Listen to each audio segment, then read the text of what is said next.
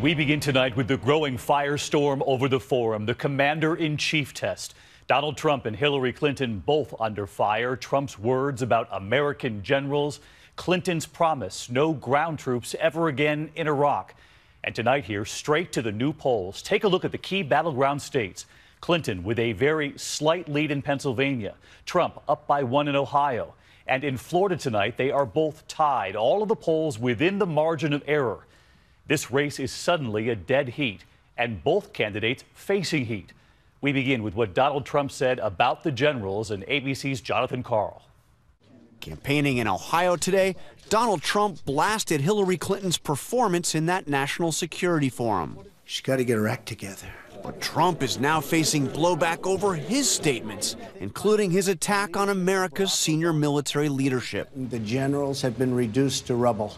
They have been reduced to a point where it's embarrassing for our country.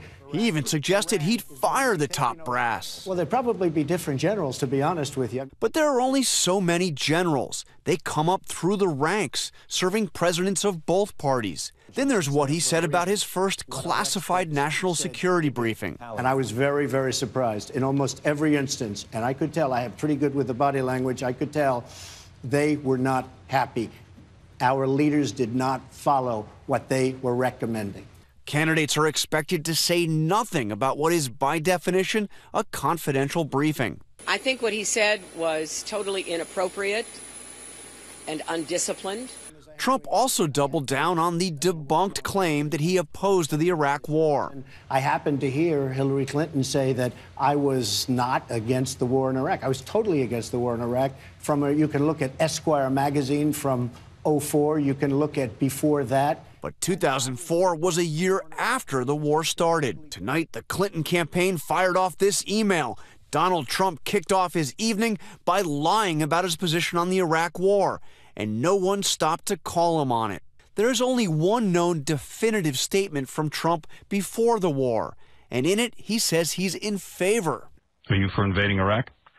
Yeah, I guess so. I wish I wish the first time it was done correctly. At the forum, Trump was also pressed about his plan for defeating ISIS. For more than a year, he has said he has one.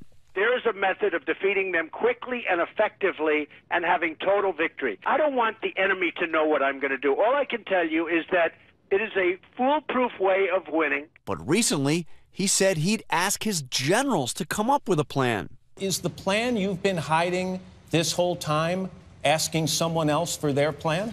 No. But when I do come up with a plan that I like and that perhaps agrees with mine or maybe doesn't, I may love what the generals come back with. I will convene. But you have your own plan. I have a plan. If I win, I don't want to broadcast to the enemy exactly what my plan is. And finally, Trump raised eyebrows by again praising Russian leader Vladimir Putin. If he says great things about me, I'm going to say great things about him. He's been a leader far more than our president has been a leader.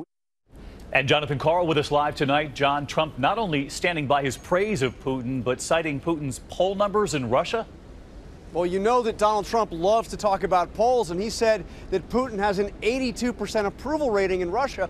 What he didn't mention is that Putin is essentially a dictator who maintains near total control over Russian mass media and is known to crack down on Russians who dare to challenge him, David.